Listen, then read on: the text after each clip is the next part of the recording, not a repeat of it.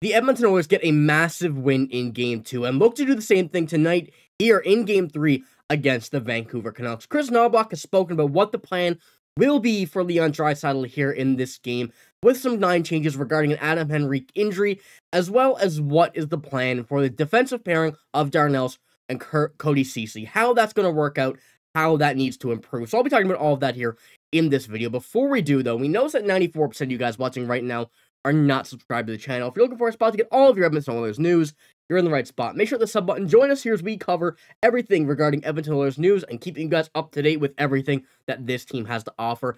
And that percentage is getting lower and lower every time we look at it. So if we can keep this up, that would be unreal. The support's been amazing. So without any further ado, let's get straight into the first topic here, which is just a Game 2 recap. We didn't have a video after that game, so I want to just kind of give a quick little breakdown of what we had seen in that game, what we liked, what we didn't like, and everything regarding of that. But I'm going to pull up the box score. As you can see, the two highlights of this game, from what Rick Tocchet has said, also what we know is Leon Draisaitl and Connor McDavid. Those two guys really lit this game up with a goal and 3 assists each. Also, 4 shots for Leon Draisaitl, 5 for Connor McDavid, and 28 minutes time on ice for Connor McDavid, 27 for Leon Draisaitl, with Evan Bouchard getting 29. This game was exactly what the Edmonton Oilers needed to do. They needed this game to go their way. They needed those guys to step up. The top dogs on this team, they absolutely did. And you can see as well here from this stat card. You can see those guys, Mattias Ekholm, that first pairing of Mattias Ekholm, Evan Bouchard, McDavid, Draisaitl, and Zach Hyman. Those are the 5 guys that really showed that this team is going to win and really need to win and want to win. They're carrying this team when they need to and when they don't, but this game was absolutely a perfect example of this team, these guys showing that this team wants to get to the promised land, which is a Stanley Cup. But from this game, we've seen a lot. We noticed that this team wanted to win. Leon Draisaitl coming into this game not knowing what his role will be, really, due to the injury and whatnot, but he found it. Whatever they wanted to do with him, he was there for it, he was ready for it, and that showed here on this box score. But let's move on to tonight's game. I just want to do a quick recap for that, just to kind of give a little flashback, a little remember of it. But let's head on to the Oilers. They made a few line changes here with the absence of Adam Henrique here in this game, who is going to be missing, like I said, due to injury. But this is what Kris Knoblauch had to say from a Oilers Nation post, or website post. I can't remember the word. I do apologize, but the Oilers were reloading the wagon in Game 3, much like they did in game prior, keeping Leon Draisaitl on the top line against the Canucks, which is what we're seeing right now. Banged up in Game 1, Draisaitl was questionable for Game 2, but ended up not just playing and ripping Vancouver apart all night, en route to a 4-3 win in overtime. But Oilers head coach Kris Knoblauch said that while Draisaitl expected to start on their top line, the superstar might also return to centering his own line. I'm certain there will be times he'll be playing left wing with Connor. There will be other times he's centering his old line, he said, via the Oilers website. So we'll see what Vancouver does with their lineup, and we'll adjust from there. So that really shows that, Kris Knoblauch, the Edmonton Oilers, are waiting to see what the Vancouver Canucks do to adjust to these guys. He knows that whatever they want to do with Connor McDavid, Leon Draisaitl, Zach Hyman, Ryan Nugent-Hopkins, the top guys on this team, they can do whatever they want with those guys, and it will work out. But Vancouver is a very good team at adapting, adjusting to find a way to find some success in a game such as this. So there's going to be a real telltale sign of what the Vancouver Canucks choose to do against these guys. And Kris Knoblauch and the Oilers will adapt from there. So what we are seeing right now, I'll put the forward lines. I believe these are what we had in practice earlier, due to Adam Henrique not being in this 4 sets of lines. So with Connor McDavid, Draisaitl, and Hyman, that is the line that we know is just a very powerful unit wherever or whenever they choose to put these guys on the ice. But everybody else on there, Matthias Janmark, Ryan Nugent-Hopkins, Evander Kane, Warren Foegele, Ryan McLeod, Corey Perry, Dylan Holloway, Derek Ryan, Connor Brown.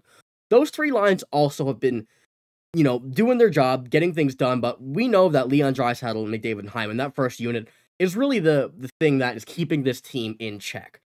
That being said, that's also having a big impact on what we're seeing on the defense of that first line, as well as the second line of Darnell and Cody, Ceci. That line's been having a bit of a struggle lately, which I will be talking about here in a few minutes. But going back to the forwards, I think what Kris Knoblauch is going to choose to do is whatever like I said, the Vancouver Canucks choose to do. He's going to swap it and see if they can spread out that power, most likely, if they choose to fully commit to defending that first line, which likely what the Vancouver Canucks will do is attempt to do that. However, this team is just so good. We know this team is so good that they can really choose to do whatever they want, as previously seen throughout this entire playoffs. But another article from this Oilers Nation revealed or kind of hinted at what they could do if they wanted to spread the wealth. And I don't have a screenshot of this one, unfortunately. I should have put it in, but it was to move Dylan Holloway up and rotate some lines. You moving Dylan Holloway up, and I believe it was Warren Fogle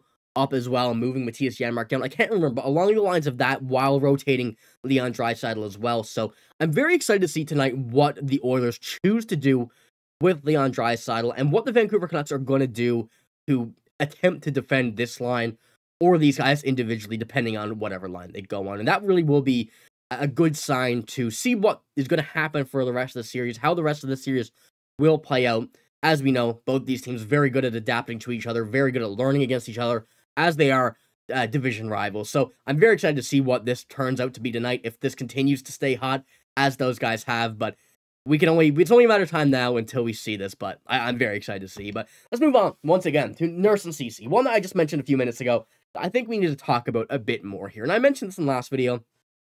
These guys have struggled. You know, that's evident. This is what we've seen compared to the major difference between Ekholm and Bouchard. That line has been fantastic. Very, very good. And one of the best, if not the best, defensive line in the playoffs. But from what we have here, and this is from The Athletic.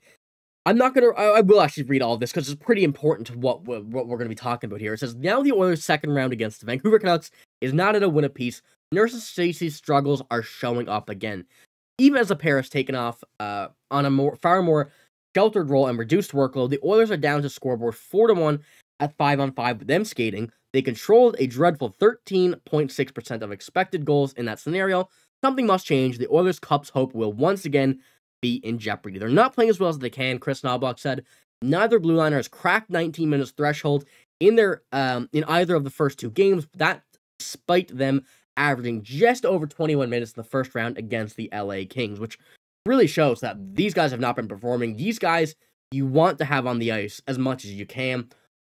Normally, not in the scenario they are now, but especially with Bouchard and Ekholm, you can kind of afford to, although it might not be the ideal scenario. So whatever Kris Knoblauch chooses to do, whether it's split them up from the defensive pairings, put Vincent Desharnais, who I've said has been performing much better this season as the season's progressed as well, whether he chooses to do that, I really think something needs to be done if we don't see a change here in this game, especially if it's a loss. You know, that's one thing that is going to be a tough challenge to face going into Game 5, Game 4, depending on whatever we see here in this game. Now, if we see a turnaround here in this game, that solves the problems that the Edmonton Oilers have been having in these playoff series, but I don't know if that's going to be the case due to what we've seen from this line in this series, as well as a bit in LA. So let me know what you think should be done with these defensive pairings. Should they be split up?